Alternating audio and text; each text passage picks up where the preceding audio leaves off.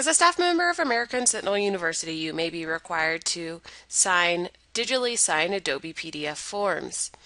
The best way to do that is to make sure you have an updated Adobe Reader. To do that, just simply search for Update Adobe Reader or simply go to get.adobe.com/reader with another slash. The most current version of Adobe Reader is going to be Adobe Reader DC. And to find out what type of reader you have, simply go to Help and then About Adobe Reader.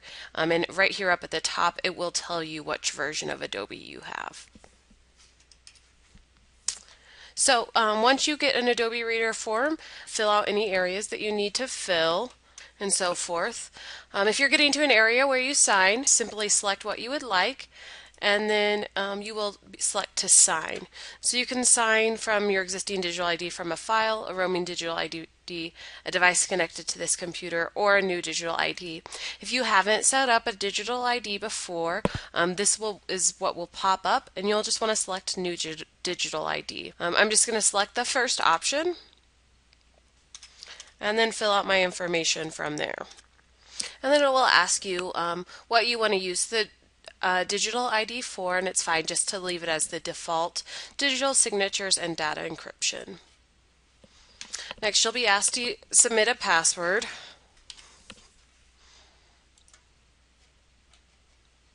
And now you can see that WDMP has digitally signed. You'll need to put in your password. And we'll click Sign at the bottom. It's going to automatically pop up with a Save As box and ask you to save the Great Appeal form or whatever digital form you're signing. So we'll just go ahead and save it and place it on our desktop because that's an easy place to find it. And then we'll input our date.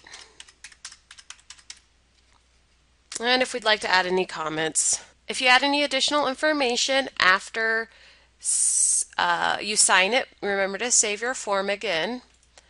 And from here you can simply send the file and attach it to an email, either using Outlook or a webmail if that's what you use.